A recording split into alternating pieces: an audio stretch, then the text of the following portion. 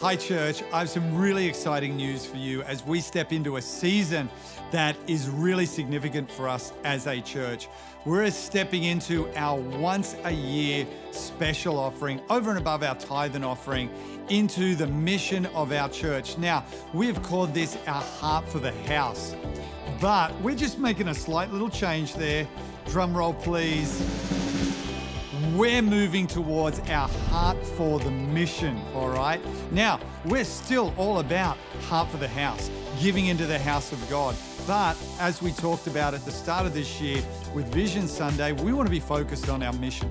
Firstly, healthy church communities. Secondly, purpose-filled Jesus followers. And thirdly, significant and sustainable social impact.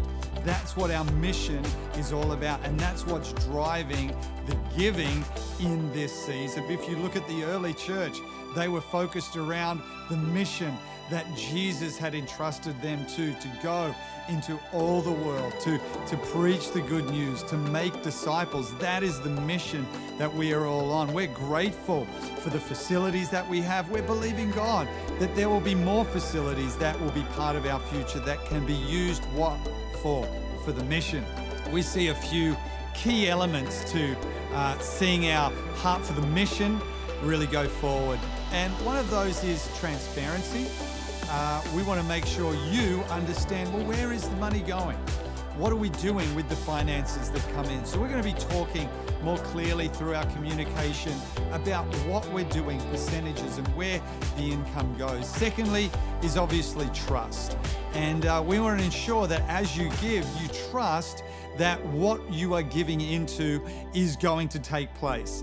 And there's always or occasionally unforeseen things that we have to work within as far as the economy and all of those different matters that we deal with in the real world. But trust matters. Trust is really important.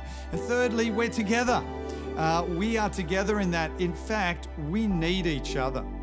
I can't do this on my own. You can't do this on your own. But together as the church, we can achieve something extraordinary.